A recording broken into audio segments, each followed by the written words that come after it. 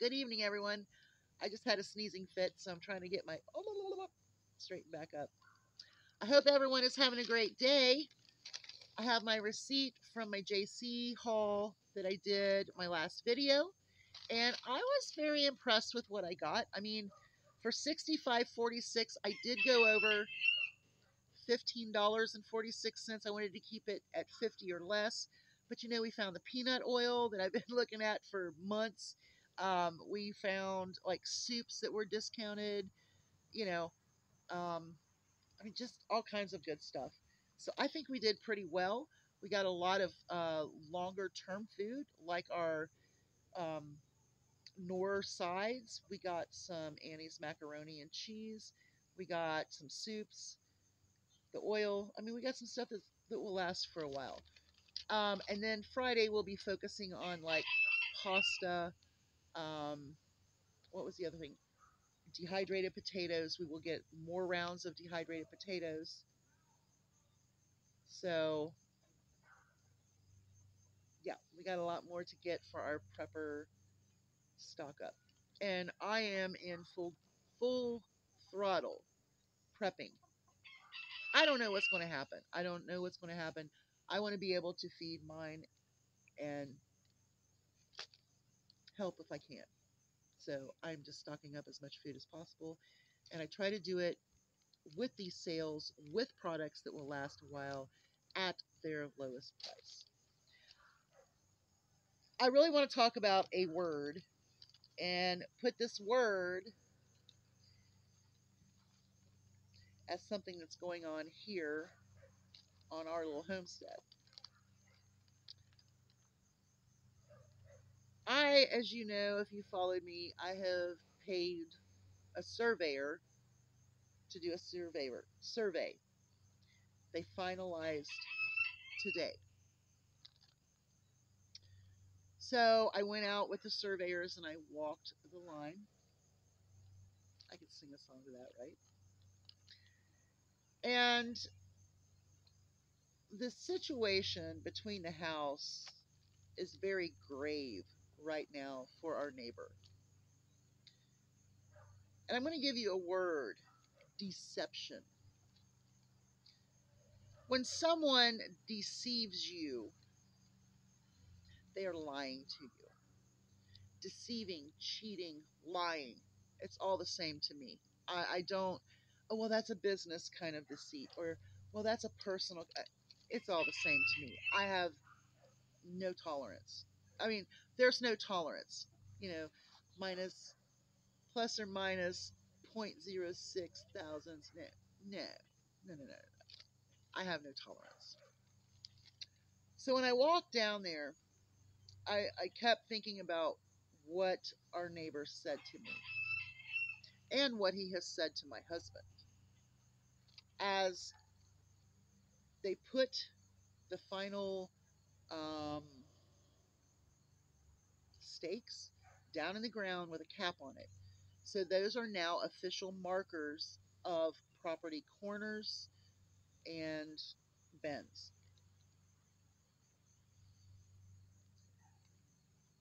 First off, the man told me that he had had it surveyed by his friend.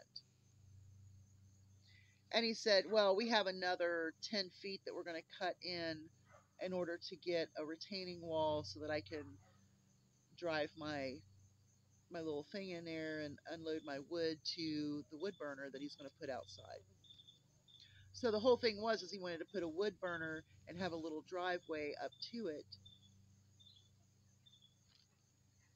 And he also went ahead and put a footer for an add-on in the back of the house. So when the neighbor and I were talking and I asked him, well, did you file the survey? Is there paperwork? Did he put pins down? What's going on? Well, no, it was just my friend. He works for a surveyor, so he just did the work. The footer of the add-on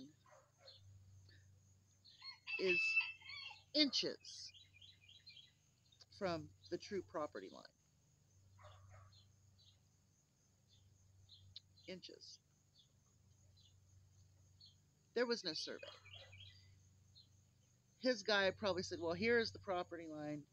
Go ahead and put your footer there. They're not going to care.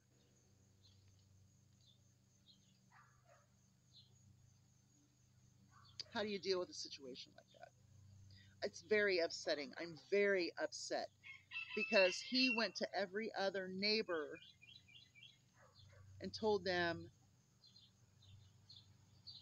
that I was causing trouble with his remodeling of this whole house. When in fact, he was probably going to dig in so far and get into our leach line and take 10 foot of our property. So, deception, the action of deceiving someone, obtaining property by deception, is exactly what was underneath the definition. A lot of people deceive you with information. A belief which could be formed by faith or by opinion, or a belief that is formed through fact. Well, I believe, I have faith in, but you have to have the fact. And now I have the fact, and everyone's going to be upset over it because I don't know how that's going to shake out with the county.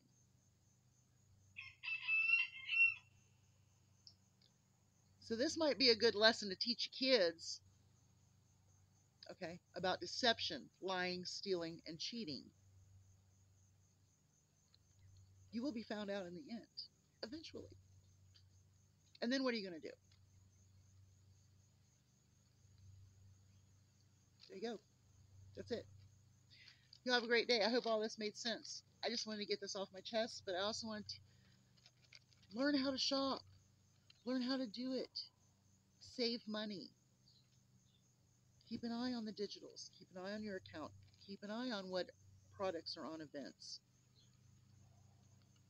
especially this one, because of course the digital events are horrible because you're trying to go through and scroll through, and then if you clip all those coupons, they hang on and you can't get other ones to put on there for the next week. I was so glad that event did not last because I absolutely hate it. So I'm happy with this event. Hopefully this event will last a little bit, because I really kind of want to kind of throw the pasta and a few things in. What in the world was that? Oh, it's a frog. I saw something move. It's a frog. It's two frogs. We never got cicadas though. Anyway, it's not a squirrel. It's a frog. Y'all have a great day. Hugs from a distance. Shop well. I hope all this made sense. Bye, y'all. Don't deceive anyone. Teach kids not to do it too.